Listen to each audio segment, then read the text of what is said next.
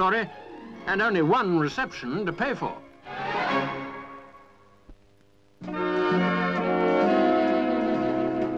At London's Lyceum Ballroom, finalists from all over the country competing for the Miss England title. Pauline Strong, a 20-year-old receptionist from Blackpool. Bradford's Sonia Shea makes a visit to the dentist something to look forward to. She's a dental nurse. Teresa Haynes, a shorthand typist from Bristol, wants to be a career girl. Burnley's Sandra Williams just wants to be a success.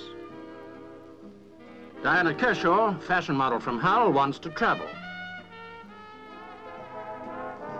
Tennis star Mike Sangster, Sir Billy Butlin and champion driver Jim Clark were among the judges. Some of the girls just had to be left behind as they select the last 5.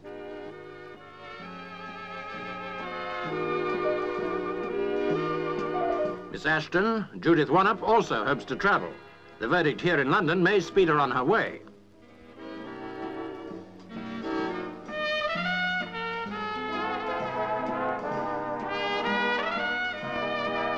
In fact, Miss Ashton takes 3rd place.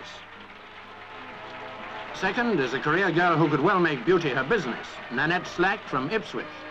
And the winner, the girl who entered last year and failed to reach the finals, Miss Portsmouth, 21-year-old Janice Whiteman. Last year's Miss England, Jennifer Gurley, does the honours.